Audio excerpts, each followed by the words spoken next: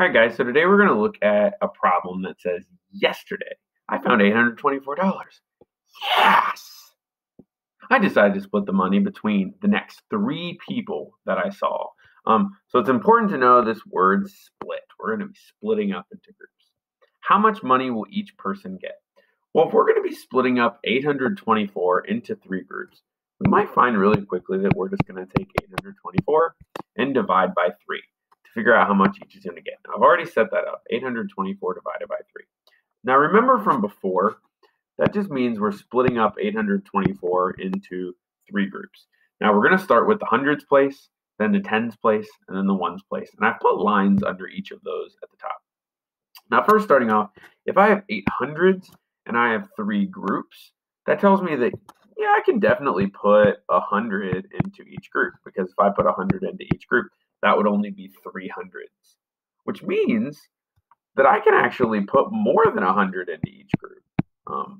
Because if I put another 100 into each group, that would only be 600.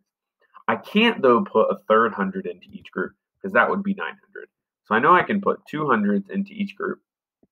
That's going to be 600 that I'm using with 200s left over. And I'm going to bring down my tens. Now this tells me then that I have 22 tens that I can break into groups. Remember before I told you to sometimes we need to write down multiples of our of the number that we are dividing by. So I'm going to do that until I get something close to 22. And remember, these are our multiples. That's 1, that's 2, that's 3, that's 4, that's 5, that's 6, that's 7, and so forth. So if I have 22 tens and I have only three groups, I can definitely put some tens into each group. You'll notice as we go down here, we see this number 21. It's as close as we can get to 22 tens. And that's the seventh multiple, so I know that I could put 7 tens or 70 into each group. I'm going to do that, 70. And that would be 21 tens. And I still have 1 10 left over. But I can't put that 10 yet into each group because I only have 1 and there's 3 groups. And I'm going to bring down my ones place, which is a 4. I have 3 groups and I need to split 14 up. You'll notice that 12 is the closest that we can get, which would be 4 ones in each group. 4 times 3 is, let me write this over here, 12. And we're going to subtract and we'll get 2. Now, the really important thing here is that you're going to notice that I have an answer of 274. Now, that means that each person, if we remember back to our problem, it said how much will each person get?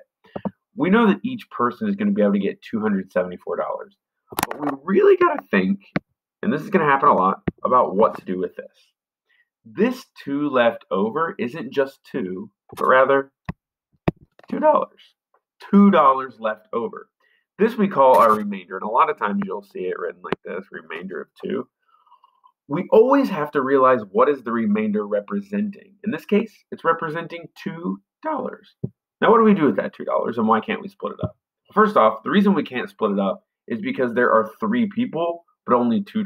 So if we want it to be equal and fair, we can't give $1 to 2 of those people because the third one will be sad.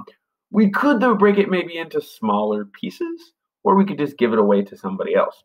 So there's different options about how we could break that up. But the big thing is we got to realize what it is that we're talking about. So when you get a remainder, make sure that you realize what does it mean, what is it talking about, and then you got to think about what are we going to do with that thing that is left over.